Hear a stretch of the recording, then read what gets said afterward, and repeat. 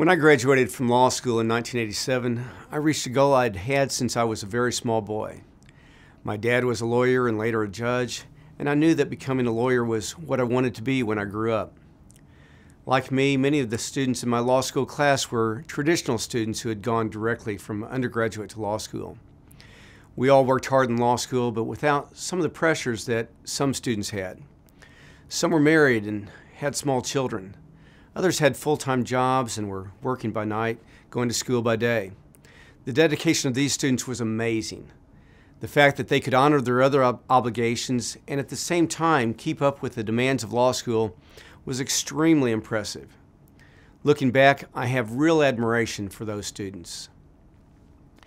In the 34 years since graduating from law school, my admiration and appreciation for my fellow lawyers has only grown. That's because numerous studies recognize that lawyers are among the top-ranked professions for giving back to their communities.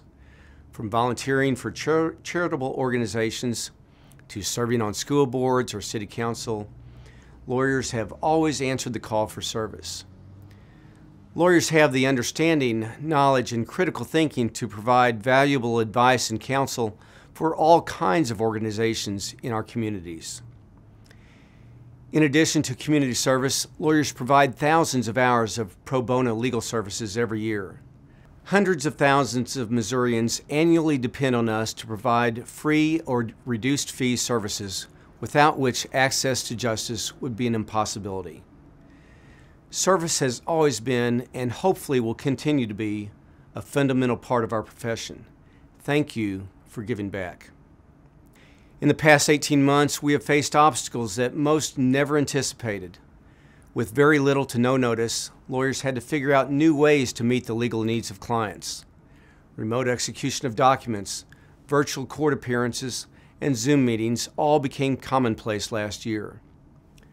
Some of these changes will become permanent, providing increased efficiencies for lawyers and clients alike. Things also changed for our Missouri bar. We haven't had an in-person meeting for a year and a half. Unfortunately, contractual obligations with the St. Louis Hilton required a decision more than 6 months ago as to whether the annual meeting would be held in person. At the time, there was still a huge amount of uncertainty as to when gatherings of large groups would be possible, especially in St. Louis. In the face of escalating cancellation fees, the fiscally prudent decision was made to hold the meeting virtually, just as we did in 2020. Still, we have learned over the past year that virtual meetings provide opportunities for participation by lawyers who have not attended such meetings in the past. Last year, for example, the average attendance in our sessions was more than double the attendance in 2019. And that's not to say that virtual meetings are better than meeting in person, but we are looking for ways to bring lawyers together for meetings while at the same time providing a mechanism to allow lawyers to appear virtually. I'm excited about next year's annual meeting in Springfield and hope you will join me, whether they're in person or via the internet. I admire lawyers and our bar organizations who adapt as necessary to better serve their clients and members. And I admire and appreciate professionalism among my colleagues. I've been very fortunate to have some great role models in my career. I found it helpful to occasionally take a look at our oath of admission. Among other promises, we agreed to maintain the respect due courts of justice, judicial officers, and members of my profession. We serve our clients best when we fulfill this oath. So, what's important to the Missouri Bar in serving our members and the public? Some of the same things that were important to our organization 80 years ago. Alan Oliver from Cape Girardeau was the last president of the volunteer Missouri Bar Association in 1943-44. He and other lawyers from that era recognized the benefits of a unified bar where all lawyers in the state are members of the same body, which helps them even better serve their clients and collectively achieve their responsibilities to the profession and to the public as outlined in the Oath of Admission. In recent years, some lawyers, both within Missouri and in other states, have questioned the mere existence of the unified bar.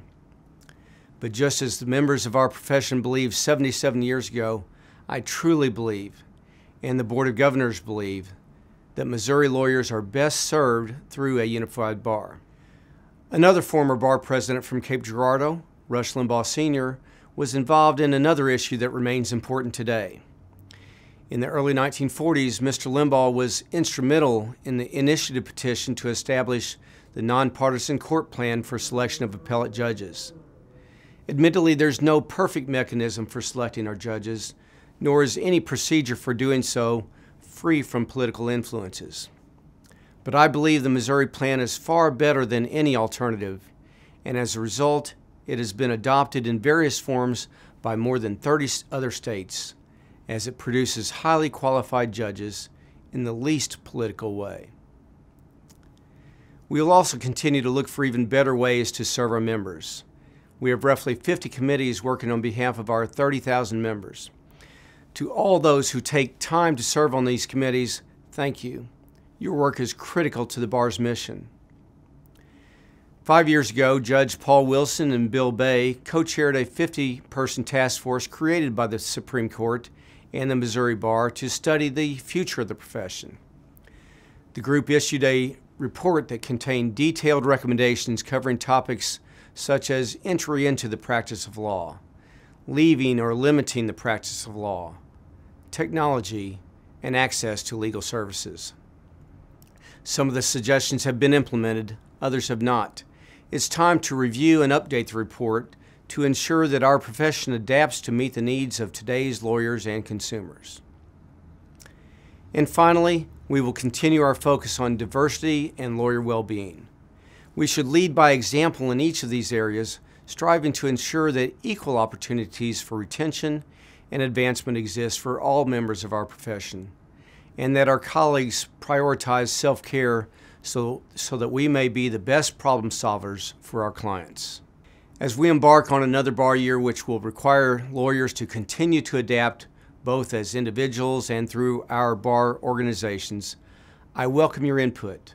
I look forward to visiting with lawyers throughout the state, either through virtual or in-person bar events, or your local, specialty, or affinity bar organizations.